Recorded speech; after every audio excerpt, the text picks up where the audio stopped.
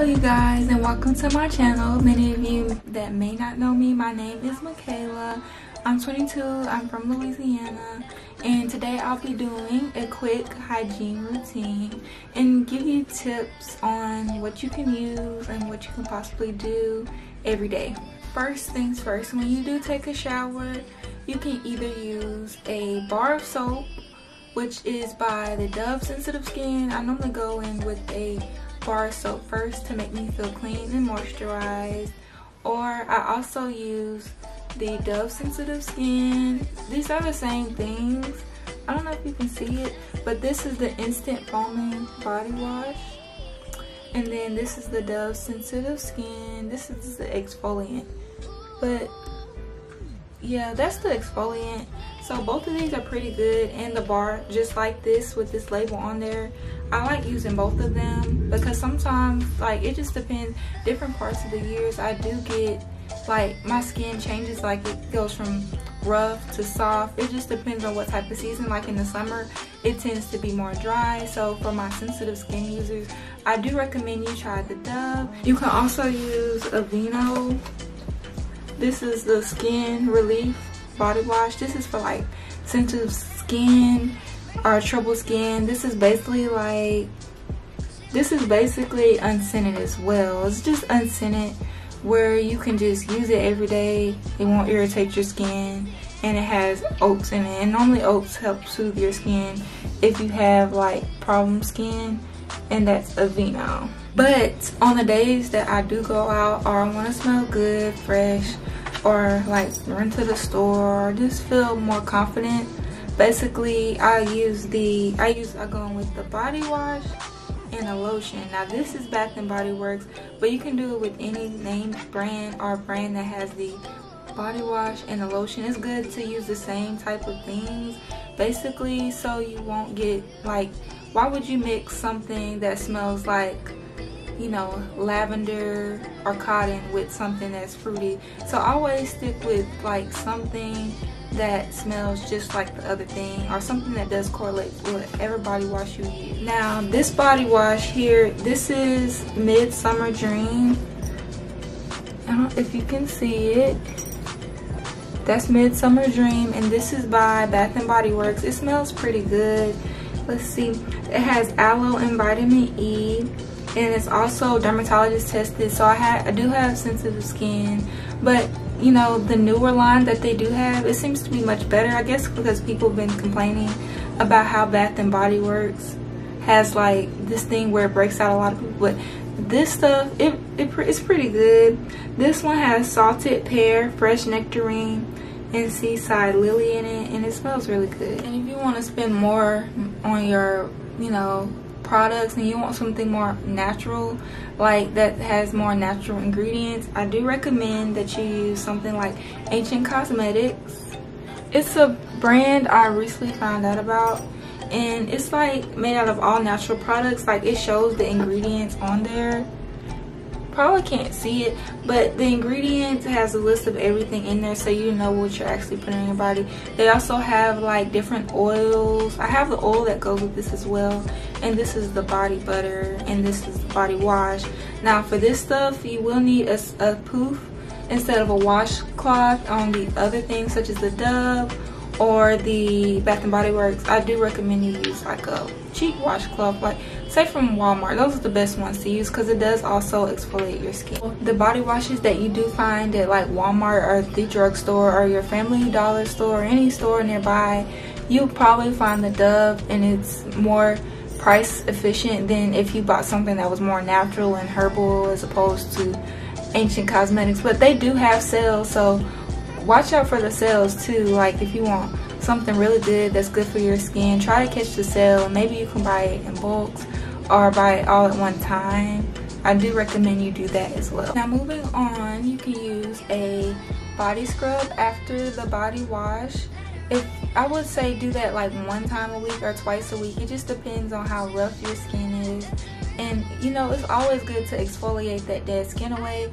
I do recommend you use an exfoliating glove. My favorite exfoliant is this by Dr. Teal's. I'm gonna hold it up. Now, Dr. Teal's, this is my first time trying this. I had the Sleep Dr. Teal's lotions. It works pretty good. This has essential oils in it, and it's the cannabis sativa hemp seed oil with essential oils. Now, this makes you feel like relaxed. Like after using this, you probably be ready to go to bed. It makes your skin soft, everything. Basically, this is for smooth skin, help calm your mind, while shea butter, hemp seed oil, and avocado oil leave the skin moisturized. You can go on with Tree Hut as well. And this is the cotton candy kind. It smells like cotton candy, but it smells better. It don't smell like just candy. But it smells really sweet. It smells really good. I do recommend this one. Now, once you have exfoliated, you can go in with some lotion or some body cream, anything to moisturize your skin. And you know, also you can go in with oils as well.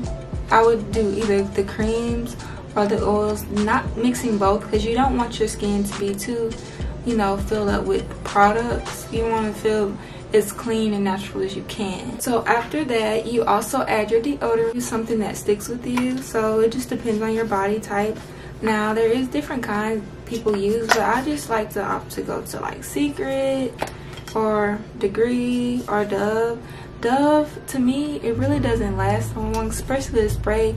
But the ones like these, that's the, you know, the block, they do tend to last more longer. So I would prefer getting something like this as opposed to the moisturizing cream spray.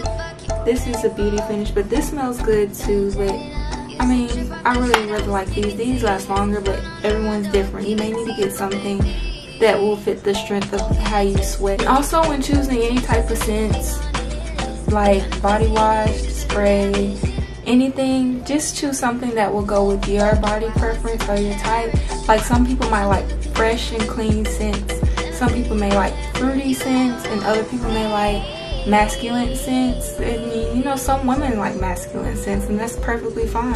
So after you're clean, moisturized, and everything, you can go in with your favorite perfume to top it all off. But you gotta do it as soon as you get out the shower and you know, took care of your hygiene and everything. So I'm gonna pick a spring scent since it is around the springtime at this time.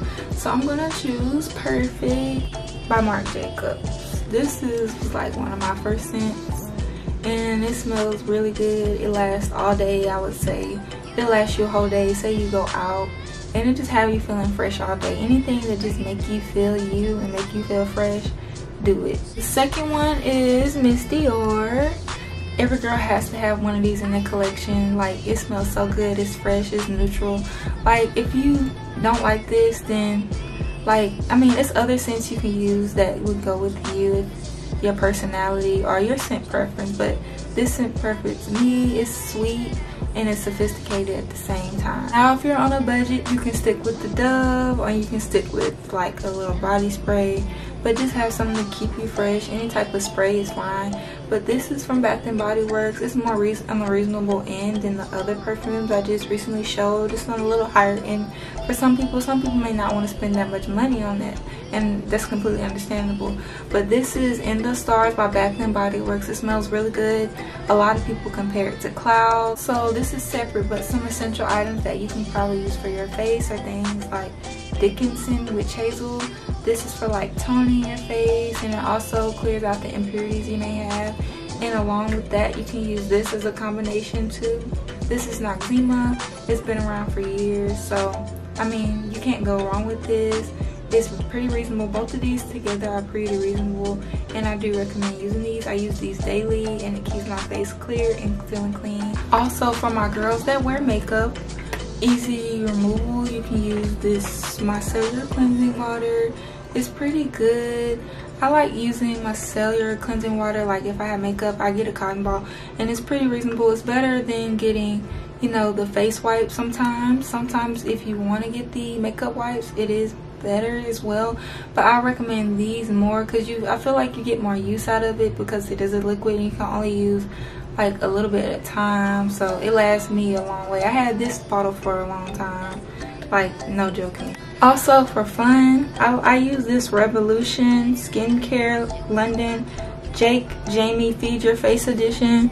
It's like do not moisturize your face, but this is real good. Like, I use this once a week, but I also go along with Cetaphil. I don't have it with me right now, but Cetaphil is my go-to face wash as well. Makeup wipes, Walmart brand it is. These get the job done. You don't have to pay a ridiculous amount of price to wipe off makeup. All you need is, you know, something that's for, you know, makeup removal, or the micellar water.